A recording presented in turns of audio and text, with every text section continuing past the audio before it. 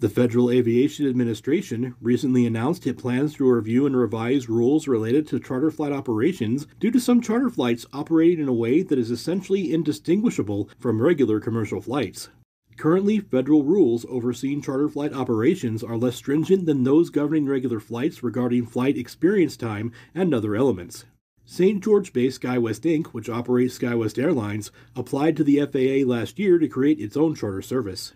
Opponents of SkyWest's application say it is an attempt to skirt around safety regulations, while SkyWest says it is a way to continue providing service to smaller communities that are at risk of losing air service due to the ongoing pilot shortage. For more information about SkyWest Charter application, read the story. This is Mori Kessler, reporting for St. George News, your #1 source for local news.